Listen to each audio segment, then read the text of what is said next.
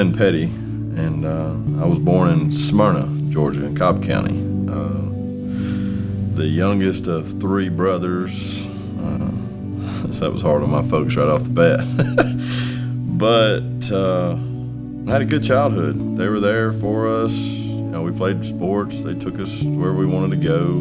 For a lot of years, I didn't have any idea, you know, what some of the other things going on in the house were until got old enough to realize that that stuff that was in the back of the refrigerator that only Dad drank, you know, that was his. And things in the house were difficult at times. Dad, you know, I grew up in an alcoholic's house. He loved us. I knew he loved us. He would just be mean when he was drunk, you know.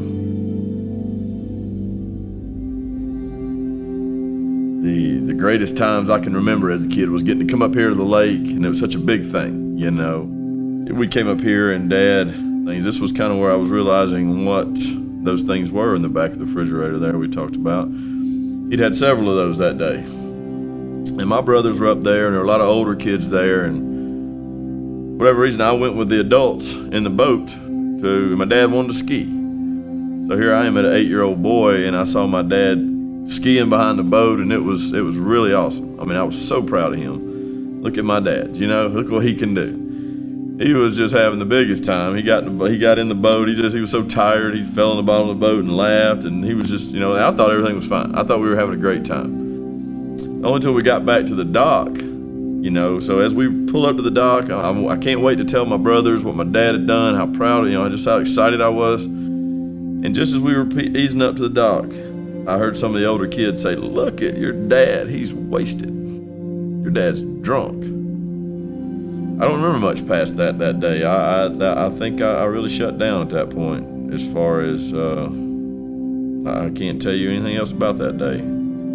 But it was from elation to way down here.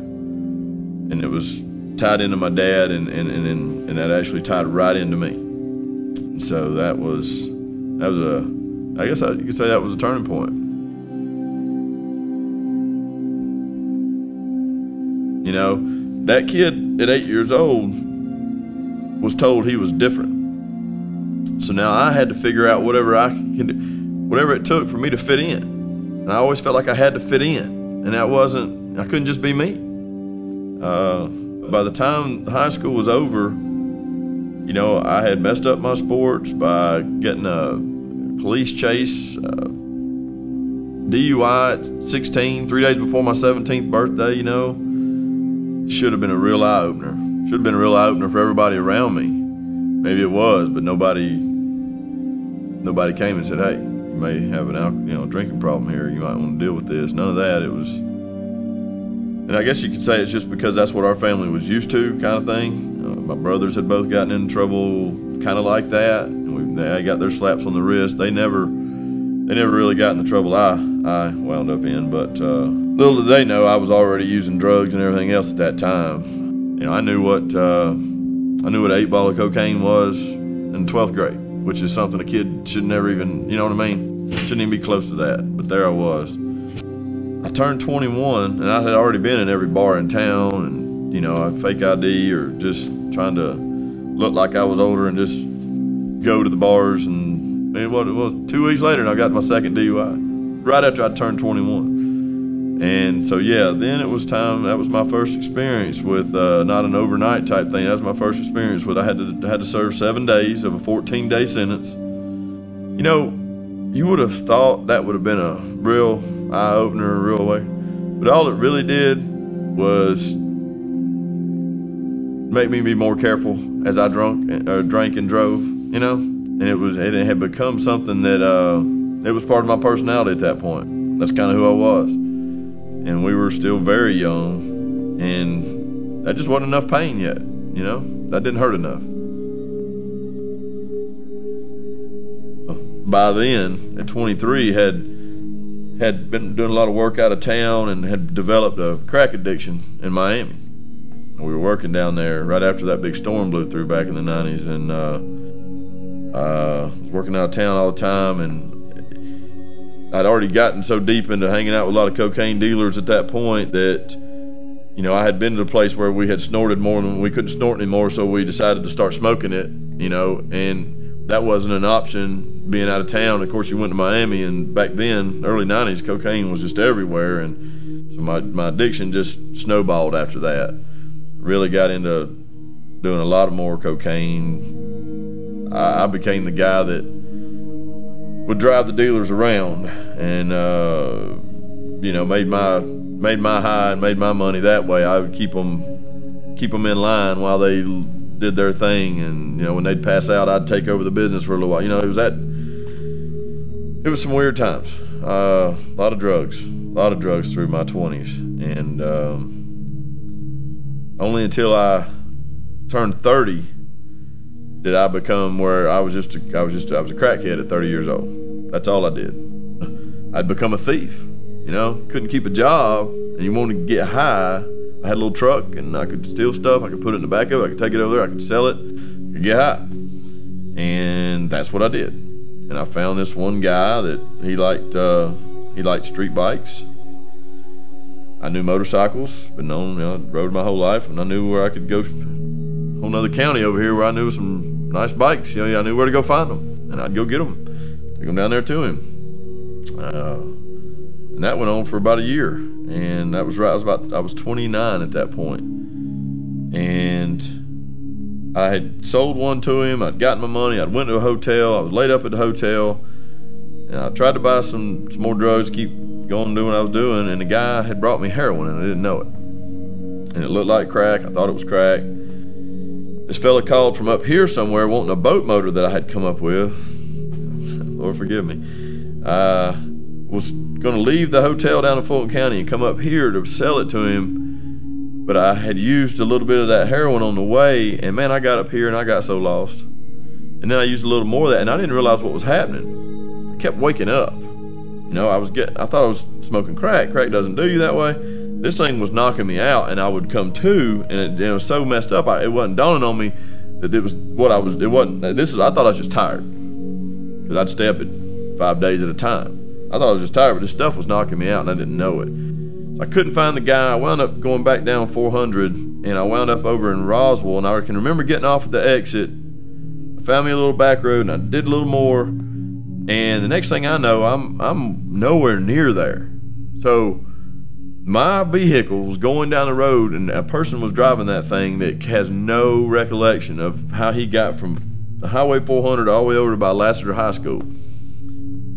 And I was a mess. I mean, I looked like a thief. I had the boat motor in the back of the truck. I had tie downs for motorcycles. I had a ramp to get it in the truck. I had stuff in the truck with me. And by that time, I had learned that where I was running around, if I didn't have a gun, I was liable to get hurt. So I had bought a gun from the guy who bought the motorcycles from me, and I usually carried it stuck down in between the seat so you could see it, wasn't concealed. Well, when I woke up on my window, I was sitting in a gas station parking lot that was closed, and that was a police officer knocking on my window to wake me up. Truck was running, the air conditioning was on, in neutral with the parking brake on. I was asleep. And when I woke up, I realized, I was like, oh man, you know, there he is. I don't think I can explain my way out of this. First thing I did was look, and my pistol had went down in between the seats. So I'm like, oh man, I knew. And I was so tired. I was so tired. I had been on a bender for a long time, and you know, I just got up out of the car, opened the door. I didn't even have a shirt on. I had a pair of shorts and tennis shoes. I'm sure I had a little bit of hair back then, and I was just a mess. And I got out of the car, and as soon as I got out of the car, he shined his light back in there, and my pipe and the little bit of drugs I had left was sitting there in the seat, and the pipe just rolled across the seat, and we both just watched it roll. And I just looked at him and held my hands out to take me to jail. I was a mess. And then he said, well, you got any guns in there? I said, yep, it fell down between the seats over there. That's why I just got out of the car, you know. And he just put me in the back of the police car, and I was such a mess. I just went back to sleep in his car. I mean, it was bad. He took me to jail then on a possession of cocaine, which of course he just figured that's what it was. Concealed weapon, And having the two of those together, depending on what county you're in, and like I said, Cobb County, that's the jail. That's why I always went to Fulton County. With Cobb County, they combined the two of those and made a whole nother felony. So I showed up at Cobb County Jail with 3 felonies. I got out of jail on bond or whatever, and I decided to get some help. I knew how bad it was. And I went to a in-house rehab for 3 weeks after that first time. And then I went to another facility that was a halfway house. They got me to a place.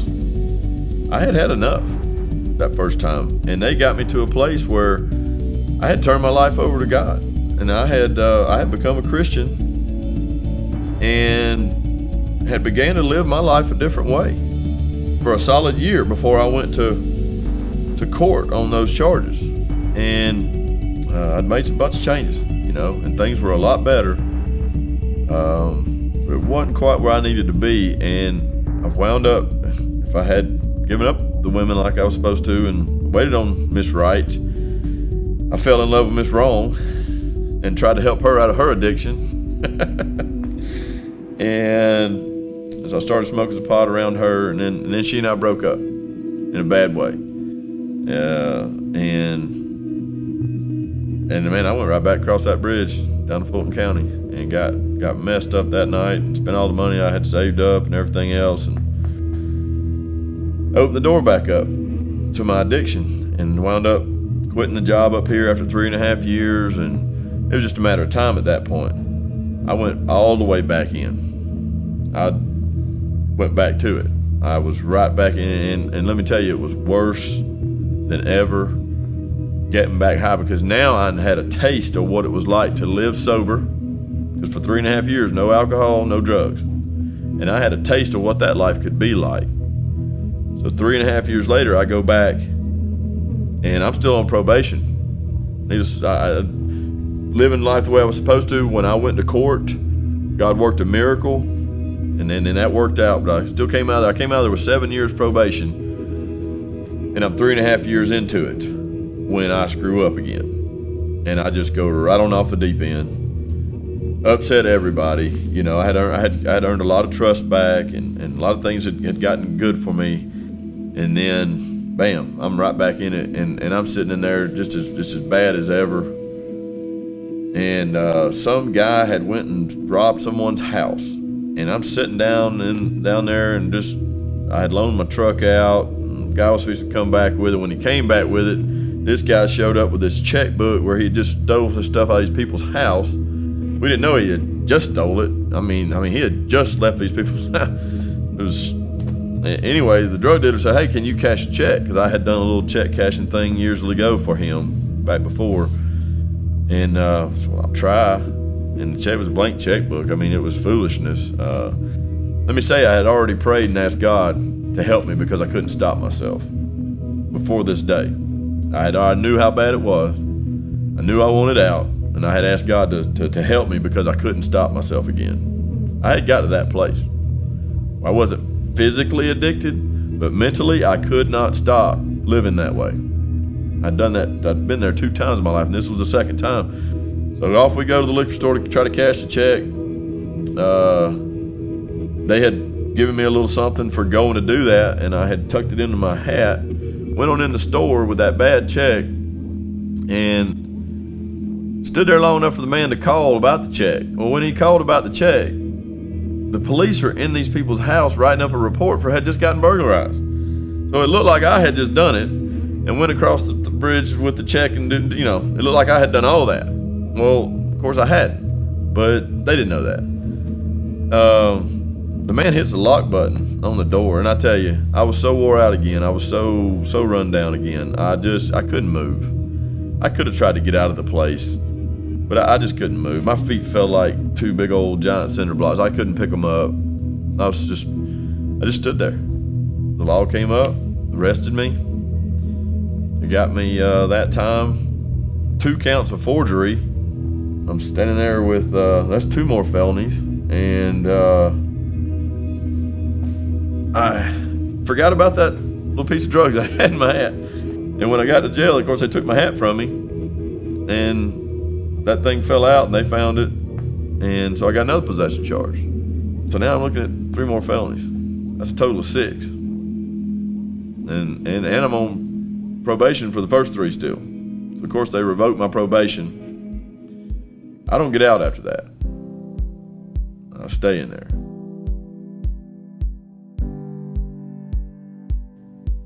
I did like 6 or 7 months at the county jail waiting on them to revoke my probation. They finally revoked it. Once they did that, they sent me to a probation detention center. I gotta say this, when I wound up back in that cell, that same dorm with all those guys, same spot I was in. I mean, literally to the place on the floor with my mat, I was in the same place I was 3.5 years before. And I asked God right there, that day, that's where I said, Lord, I don't know what it's gonna take. I said, but I can't live like this anymore. I can't ever do this again, and I don't want to. I want to have some shot at life, and I don't want to hurt anymore. I don't want to hurt anybody anymore. I'm tired of this. I knew how much trouble I was in. Figured I was going to do some time. I didn't know, but I, at that point, gave it all to him right there on that concrete floor. I didn't have much else to give, you know what I mean? I was one step away from, all I could have been was under that slab, dead. I mean, I had been to the other things that they say you wound up as a drug addict. And I didn't want to die in that mess. I had too much love in my heart. I had too many people love me and cared about me, and I knew I could do better. You know, I had a taste of it. I began to walk as a Christian while I was in there. And of course, you know, nobody wants to really believe you at that point. They want to tell you it's just jailhouse, but that's just, for me, I was done. And I was going to live right, even the fact that I was in there didn't have to matter. I was going to live right in there, and I had begun my new life, even though I was still locked up and didn't know how long I was going to be locked up. And when I got back from court from Cobb County, I had a 5-3. And of course, then I had to go answer for the charges in Fulton County, but they ran everything concurrent, which was a blessing too. So now I'm sitting there in the probation detention center. I'm waiting to go away. They came to get me. They sent me into the state system, took me to Hayes Boot Camp. Got there in November. I don't know if you know where Hayes is. It's in Tryon, Georgia. That is right below Tennessee. It's the mountains in November. Did get the boot camp. The boot camp is 8 tents set up out in a gravel parking lot with a big fence around it in the mountains, Georgia. It was cold, man. It was cold, and it got real cold by the time I got out of there. I did 3 months and did the boot camp, and during all that, from the 10 months over here and the 4 months at the boot camp, you know, I wound up serving. It was over 14 months, but that's what I wound up doing was 14. Of course, when I got out of jail and all that was said and done, I knew I needed more help. I wasn't ready just to jump right back out there. And so I went back to that halfway house that I had known because I knew they were good people. I wound up staying there well beyond the length of time I didn't have to leave. Became a counselor there while I was attending Bible college. You know, I got out in March of 2001. And by 2005, did I do it perfect? No, not a perfect human being. No, none of us are. There was only one of those, but made it to 2005. Finished Bible college, was an ordained minister by then, and had gotten married in 05. Got a child now. We had a baby girl in 07. In 2008, probably at that time in 07, 06, 07, 08,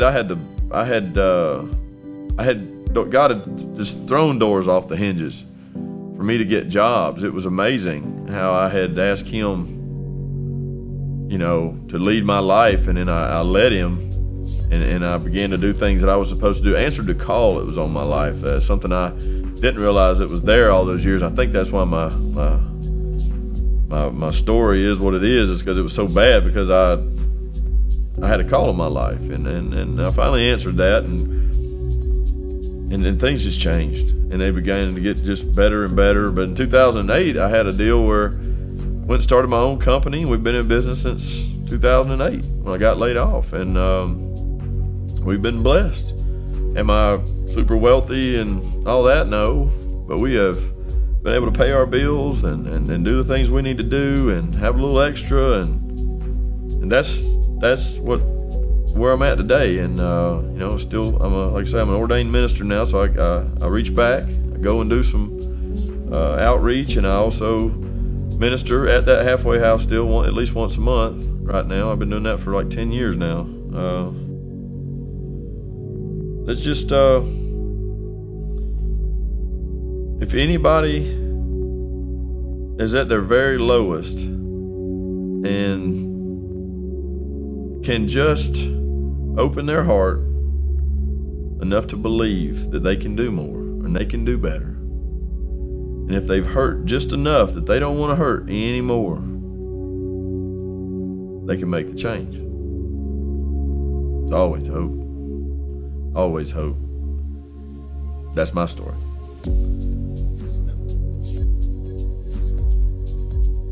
If you're at your lowest point right now, I know what that feels like. I've been there. I don't know what your low point is. I know mine was deep in drug addiction and every other thing that comes with that. I would say this: if you really want help,